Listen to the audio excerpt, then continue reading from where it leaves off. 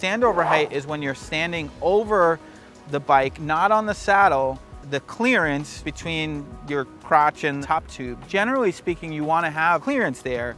That's really helpful if you're hopping off the seat really quickly. If you're riding a really rough terrain like mountain biking, you might want to just make sure you have a little bit more clearance. Some bikes have what's called a low step. That's really helpful for this situation because a low step, there is no top tube.